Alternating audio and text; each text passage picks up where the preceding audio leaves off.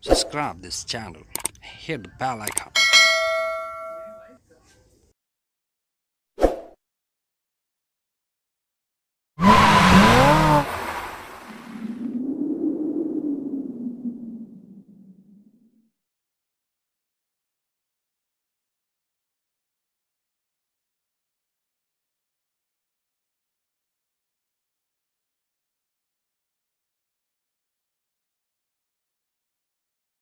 Hello all my dear students, it's Hseb Suraj once again in front of you to help. Today I'm going to tell you about an important essay from Unit 2nd of Class 11, which is Look at a Teacup. This essay is written by an American writer, Patricia Hempel. This essay is quite complex to understand. This essay has put forward varieties of issues related with past and present generation, the Second World War, traditional and cultural norms and values, woman's life, the concept of marriage, etc. This essay is based on two major themes. First number, the connection between past and present generation. Second number, the relationship between mother and daughter, the writer.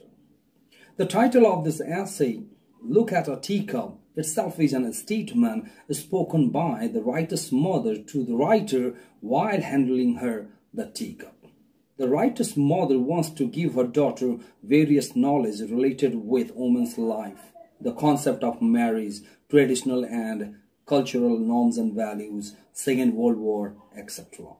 Here, the writer's mother isn't just handling the teacup but also the important aspect of woman's life along with norms and values.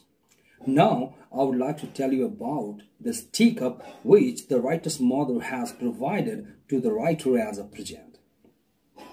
This teacup was bought by writer's mother in the year 1939 before her marriage from downtown Seoul. The writer's mother married with American cheese husband. After their marriage, the devastating World War II of 1939 began. The Second World War lasted up to 6 years. The writer's mother's homeland, Czechoslovakia, was taken over and destroyed by the armies of Adolf Hitler. This teacup looks so much artistic.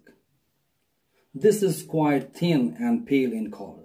It is almost transparent. If we pour tea inside the cup, the level of the tea can be easily measured from outside.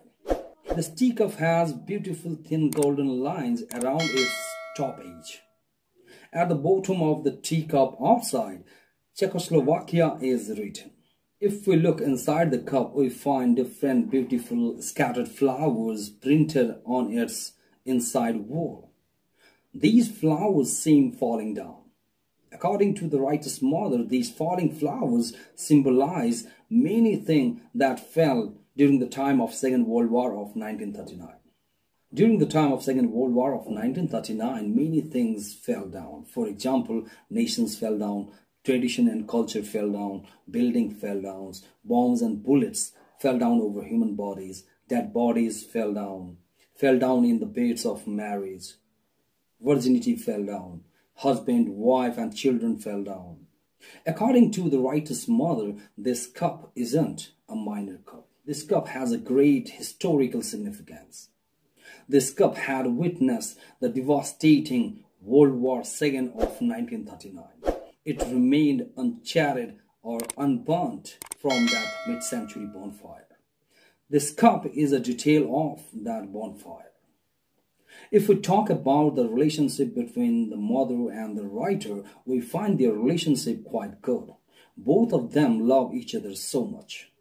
The writer's mother wants to hand down the traditional and cultural values of her generation to the writer. But the writer disagrees to accept all those things related with her mother's past.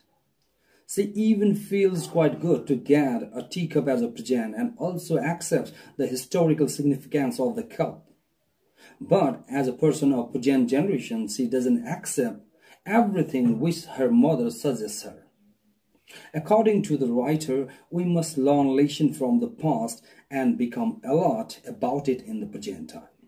Here, the main difference we find between them is the concept of traditional values and modern values. Here, the writer's mother favors traditional values, whereas the writer favors modern values. The writer doesn't try to escape her mother's words. She listens to her mother's words related with historical facts. But the writer has her own belief related with woman's life, concept of marriage, sexual affair, etc. About Second World War, the writer doesn't think that the same thing will be repeated in woman's life in the future. Here we find writer's mother favors the concept of marriage. According to her, being a woman, it is necessary to have marriage. It is kind of boon for a woman to have family life, husband and children. A woman has to fall in bed only with her husband in marriage bed. Premarital sexual affair isn't good at all. The life of woman is quite delicate. Woman has to maintain her social status in her entire lifetime. But the writer is quite against the concept of marriage and the role of females in the past time. She finds marriage and family life meaningless.